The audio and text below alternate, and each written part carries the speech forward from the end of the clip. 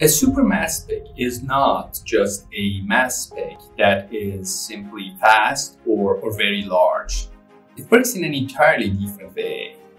A super mass spec is a network of mass specs connected to a single ion source, and it uses parallel processing of ions instead of serial processing that a typical mass spec does. This parallel processing is a quantum leaping technology and defines a new category of mass specs in which sensitivity, scan speed, and dynamic range of the system as a whole are scalable. A super mass spec enables completely new architectures in which clusters of mass specs are operated simultaneously.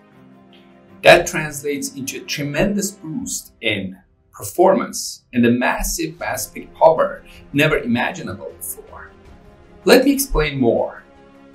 In a single mass spec cluster, the dependency between ion accumulation times and cycle times shifts from instrument level to cluster level. What that means is that cycle times can be orders of magnitude shorter than ion accumulation times. And that results in much faster and more sensitive measurements. What's also important to note here is that multiple mass spec clusters, each employing a different mass spec technology, can be incorporated into a single super mass spec.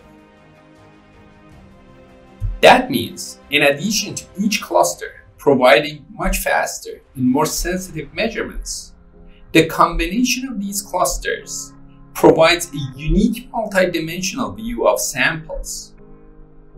And these make a super mass spec the ultimate engine for many emerging applications of mass spectrometry, like proteomic-based precision medicine and biomarker discovery.